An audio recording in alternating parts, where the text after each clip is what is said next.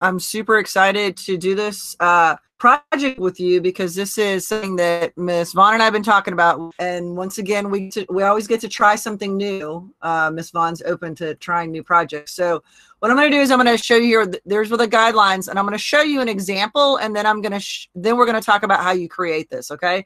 So you guys are doing non-renewable. You're using renewable resources. I did non-renewable as an example. Okay. So here's one that I created.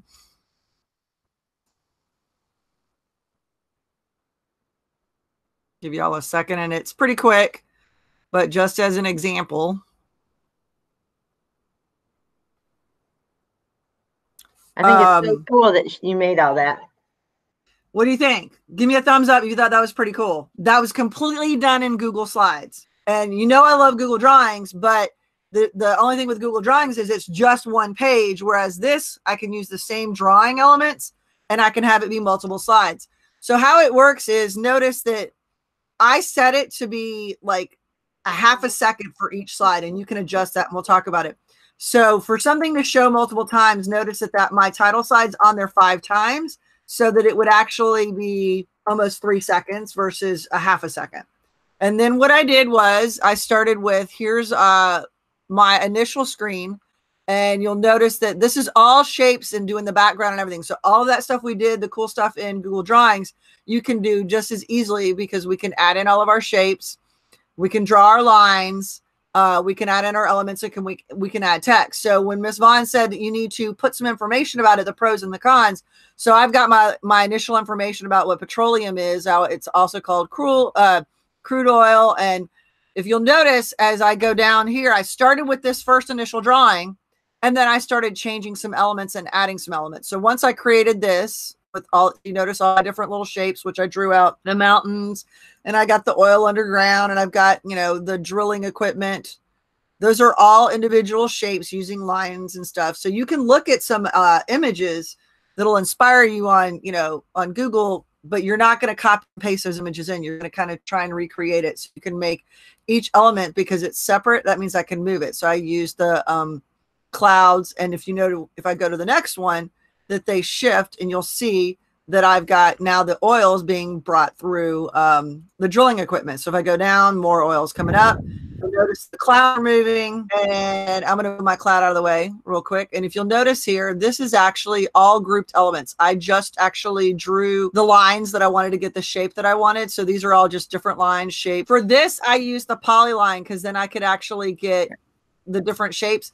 But actually, the other thing I did was I just did a thin line and drew the line. And when you draw a line, you can go up here and change the width of it. And then I made it be a jumbo fat line. That way I could move it. Does that make sense? And then I can change the color of it. For this one, because they were all angular, those are all just separate little lines. And then I put it together the way I wanted it. So if I did like this, Command C, Command V. All right, so now I've got 2, and I'm just going to flip it this way. And as you can see, I started just building out the crossbars, and you can adjust the width. I can change this. You know, see, so that's how I got the different size lines. And once I created it, and here's my tip, is create off to the side if you have like an item that's going to have several things together. And then remember the trick where you drag your mouse around and group everything, right click, and you can group it just like you do in drawings. And now this right here is going to be one thing that I can move all around. Undo is the magical button. So now I can go through here, and as I'm clicking through, I added, these are just, again, shapes that I found in here, and I free drew this out to get the shading and the coloring and use the gradients. So here's your shapes, arrows, call outs, and then you can use the equations. All of these elements plus the lines and word art are going to get you what you need inside of Google Slides. As I'm clicking through each one, what you do is you just duplicate the slide and change the next element. Let's take a look at the car one here. So once I got to the car, so this was me showing the gas station. So the petroleum has made it to gas. And as you can see, this is all individual shapes. I created the road, the car, and the truck. This is my first slide, and then I made the next one, and I moved both the car and the truck. How many scenes do I have in mind? 2 main scenes, right? And you can add a third or fourth, however many you need to tell what you need to tell about your resource. I took this scene and I went to the next one, and I just added elements and changed them. When I got to the car scene, and notice that it's literally each thing moving, and then I added in, of course, you were talking about pollution. There's the the exhaust coming from the cars, and then I filled up the car, and then off we went. They're moving, but it's each slide as I'm going through, there's been a movement piece on there. So I'm going to go ahead and add a new slide, and I'll show you kind of start from scratch with how I did this. So we wanted you to see kind of what it's going to look like. So I'm just going to go here and I'm going to do a new slide, and it's just a blank slide. So what are some other ways that oil or gas is used? Or what would be another scene do you think I should add? So we started with we drilled for oil, and then we went to the gas station. What would be another scene? Where else is it? Do people get oil from or use oil for? Drop it in the chat, or if you want to unmute, you're welcome to do that. Petroleum jelly, yes. Oh, to make like Vaseline, good. So I showed that they drill on land, but where else do they drill? In the ocean. They do. They drill in the ocean. So would it be cool for me to have like an ocean scene? Yeah. All right. All right. So I'm going to go here, and I'm going to, obviously the ocean is a certain color. I'm going to do an insert a shape here, and I'm going to right now, because we got to give it a horizon, I'm just going to drop this shape right here, and I'm going to go fill the bucket, go to the gradients, and we know we can do custom colors, or we can use the ones that they've kind of already got. The ocean's kind of blue with a little bit of reflection on it. There it is. And always remember when you drop in shapes that you want to take off the border color unless you want it. So I'm going to take that off, make that transparent. So now I've got a little bit of ocean, and I need to have, what else do I need to have? A little bit of a skyline, right? So I'm going to change the background so that it fills the whole thing, and we'll give it a light blue. So now I've got my sky and I've got my ocean. What do we think? Not bad, right? We get the idea. What else do I need to add to this to make it look like I'm drilling in the ocean? Scuba divers and sharks. Sharks. Sharks would be, now, if you want to add extra elements like that, which would be really cool, that would be something cool to add. Miss Vaughn added sharks. Thanks, Miss Vaughn, for that challenge there. And a boat would be good too. So I'm going to go here, and I'm going to add a shape that's going to be the platform that's right here on the ocean surface. And those are usually built out of steel. So I can go over here to my gradient and give it kind of a steel looking color. So now obviously it can't just float there. They actually have a drill and they have supports that go way down to the bottom of the ocean. So now I'm going to add in some more shapes, and let's grab some other shapes. So notice I've been using just rectangles, and I can go in here and add some other elements, but I'm going to use actually the rectangle, but I'm going to do it this way this time. And I'm going to do some supports and drag that down here. And so I don't have to reinvent the wheel. We know we can use the copy and paste, but I'm going to fill this in, this gradient. Since it's underwater, it's a little bit darker. So now I've started building my base. All right, down there. Make sure everything connects. So now I've just got two, and obviously there's going to be some structure to the top of it. Now, I'm not an expert, and I'm thinking of this from my mind. I'm going, okay, I kind of seen this before. But if you need a little bit of inspiration, so we can kind of see what it looks like. If I go to my images, now notice I've got some. So what do we notice? Now I started mine, but what do we notice I need to change on mine to make it more realistic? I'm noticing that all of these, that actually the platform is not just flat on the surface. It's actually move above the water. Thank you, Julia. Awesome. So, and some other elements I'm going to need to add in here. Now, am I going to get as detailed? No, not necessarily. But I'm using this as inspiration. So obviously, I need to move this up. Are my supports big enough? No, I need to make the way. Yeah, Aiden's like, no, not even close, Miss All. So I need to make my supports bigger. Now, to make sure that these are even, I always just make the one that I like, and then you can use Google for inspiration and keep it simple when you make your image with Google. Yes, because the goal is not, you're not going to make it exactly the same. It's if I look at it, you get the idea of what I'm talking about. There we go. So now I've got two, and I'm going to keep adding to that. And as someone pointed out, I might want to put a boat in there to show that there's a boat on the ocean, and I'm going to add to my elements here. So once you have your initial one, so let's add in a boat. Let's see if I can do a little boat, because that would show that it's moving. What shape can I use for a boat? You want a sailboat. Now we're getting fancy here. Let's turn it this way, and we're going to flip this, right click, and you can do this order. And one of the options is rotate, and I can flip it, not vertically, but horizontally. And now I can match these up. Order, send it back. So actually notice now how it went underneath the water. And now I'm getting the idea of a boat here. And remember, we're going to use that group trick.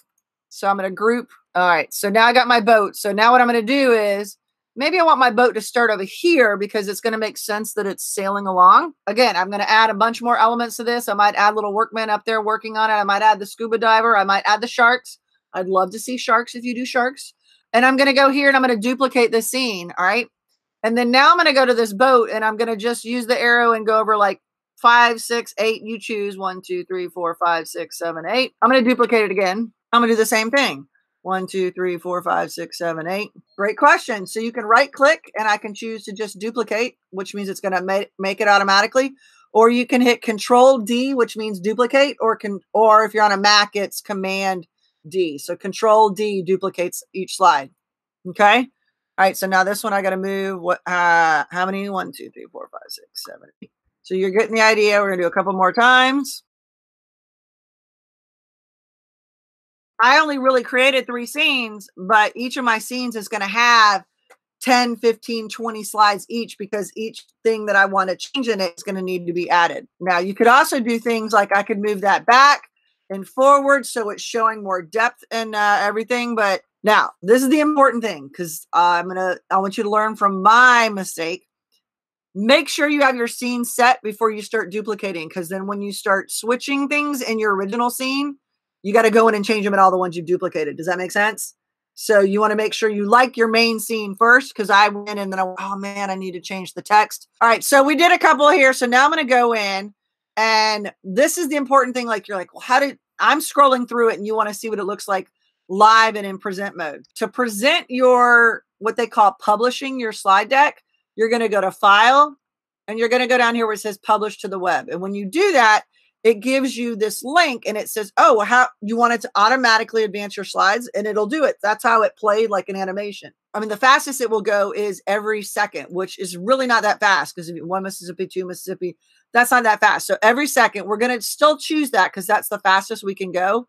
And then I'm going to copy this link down here. It gives me this magic link and I'm going to copy it.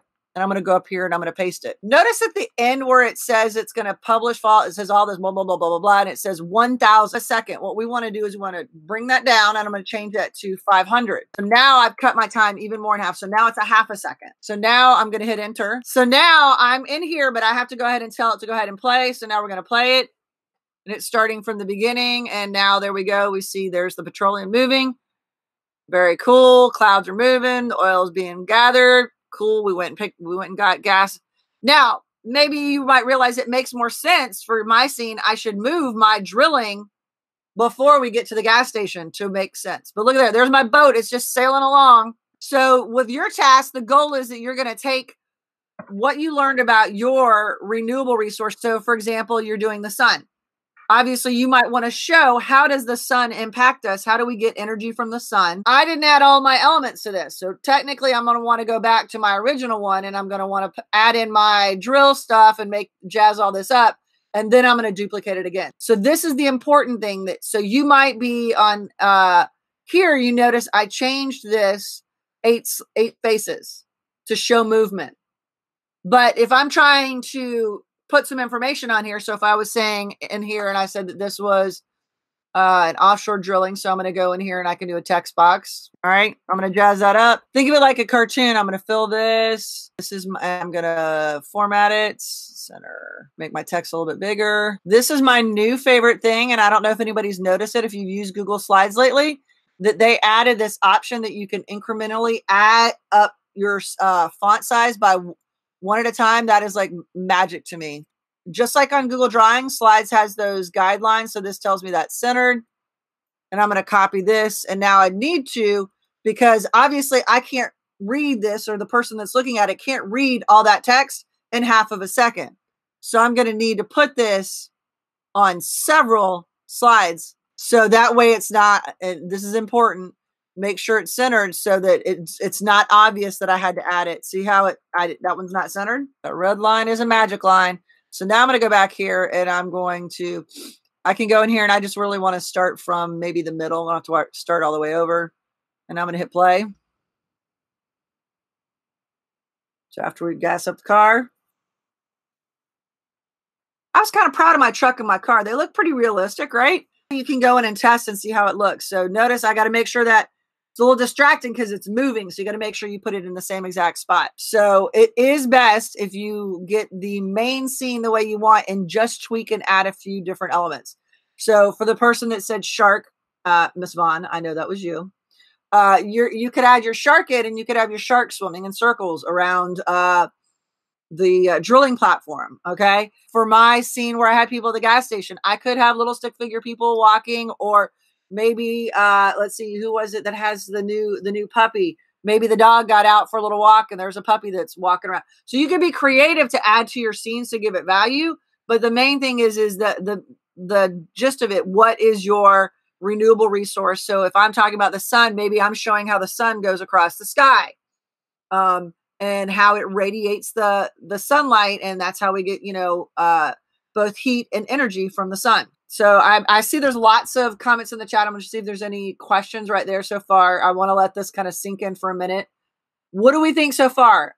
Do you think this is a pretty cool project? Well, what's really cool about it is you're getting to show your creativity and then also demonstrate what you've learned about your renewable energy source. And then at the end, everybody's going to get to watch each other's animation. So even if, multiple people pick the sun as their resource, we're going to get to see how someone depicts the sun and shows how it has value to each of us. So I added clip art to my search, and notice, just as Ms. Vaughn said, I've got super simple one right here, which is, again, that would be very easy to recreate with shapes from what I've shown you guys, to some more ornate ones. I mean, look at this one. I got a helicopter on there. So you've got options to kind of inspire you to be like, okay, I see I need to add those arms. So if I looked at this first, I would have noticed that the platform is not flat on the ocean. I actually have to raise it above. And why would it not be flat on the ocean? Obviously, because the ocean level goes up and down. I got to make sure that I represent that. Definitely some more simple options. And as Miss Vaughn pointed out, if you add clip art to it, so if I were to do a gas station clip art, let's see what we get. And that just gives you a little bit of inspiration. So for like renewable energy, we're talking about like solar panels, right? Would be something you might want to include to show how the sun is used. So solar panel clip art, some inspiration here. There we go. I can go in and very easily recreate. All right, this one right here. All right, so I'll challenge accepted. Oh wait, I like this one because we got the sun. All right. Yeah. So I'm looking at this. I got the sun, I got rays, and I've got the solar panel. All right. So let's go over here, and I'm going to go, and I'm just going to start a new one so I don't mess up the original one. I'm just doing a new Google slide. So I'm going to go shape. And so if I'm making the sun, and here's a trick too. If you want to make sure that a shape stays, that it's uniform, if you hold the shift key as you're drawing the shape, it's going to keep it uniform versus trying to turn it into like an oval. So now, first thing, we always take off that transparency. We're going to fill this in.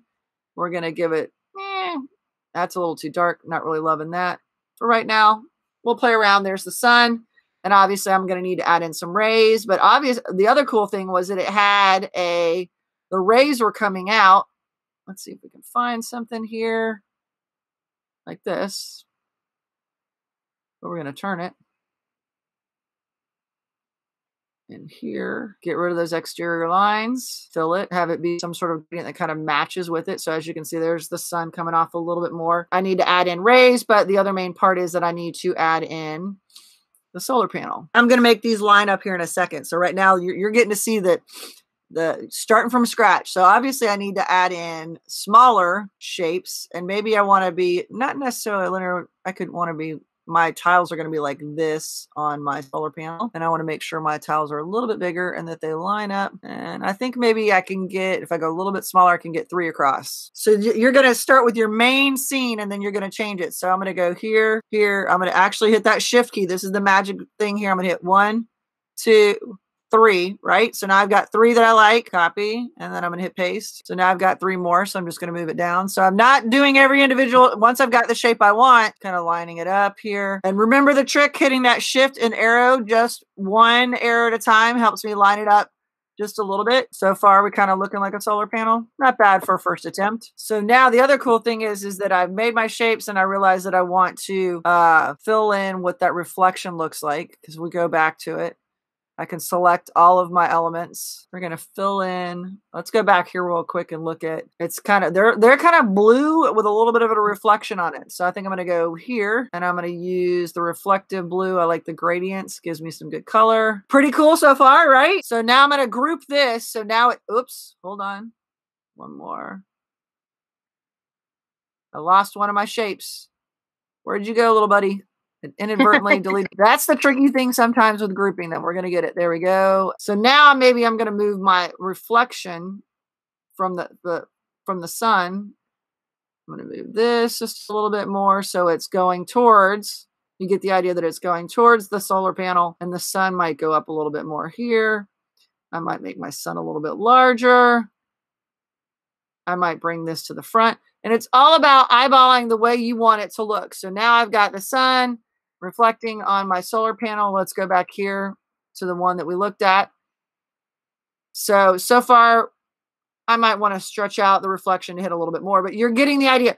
It does not need to be an exact replica of what you're looking at. You know, like this one, the solar panel, the sun's up here. You can tell that's the sun and it's hitting solar panels. And as Ms. Vaughn said, I think I did that in what, like 3-4 minutes? Not too bad, right? Yeah. And I could go in and jazz up the exterior panel. So maybe I decide I want this to be a little bit wider, the border around it. Maybe I want to fill, I want to ungroup this so that I can do some stuff. Maybe I want my panel, this right here, to be, as you see, I'm going to roll with the gradients, fill it in more. But I love gradients. And remember, we can also do those custom gradients. So maybe I want this to really show the transition of the brightness of color. So I could say custom. I could start this with a really dark yellow and end it with a much lighter yellow. And I could add in one in the middle that is kind of in between. And so now I've got this. So you could do this for your sun as well to kind of give, because the sun has that reflective look to it. And I can change this from being linear to radial. So if I changed it to here. So now you can see that I could have done that for my sun as well. If I go here, I could say, I really like that one. There we go. And then, oh, what do you think? How we look? Yes, that's good. And then what you could do is, so if I started with this one, I could actually have move the rays. I could put reflective look, over here. So you could see that light's kind of hitting off of the solar panel. So do we get the idea of what your task is and expectation for this creation? Any other questions that have popped up, Ms. Vaughn, as we've been going through this? I'm hoping that this overview helped with what you guys are going to do. I can't wait to see what you guys create. I mean, that's the main thing, is that dazzle us with what you come up with. So I just did the solar panel on the sun, but you might create, if the sun is a renewable source and it causes our crops to grow, you might have your crops showing that like flowers are growing and corn is growing or something like that. That would be super cool to show that that's how we, the sun affects what's going on, in terms of plant life and stuff. So many options, but the goal is you're going to want to add in creative animation piece as well as that information, the pros, the cons,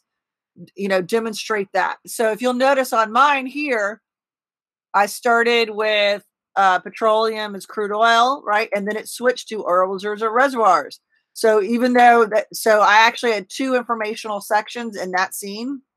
And then we got to the next scene and I was going to add in more information about that. So yeah, but keep in mind, you want to allow, if every slide is a half a second, you're putting text on there, you want to allow 4 to 5 seconds. So it means to be on like 8 to 10 slides so that people can read it. If it's, especially if it's a longer sentence, because you don't want it to be so quick that people go, what was that? So I'm super excited to see what you guys create. I think this is going to be a lot of fun.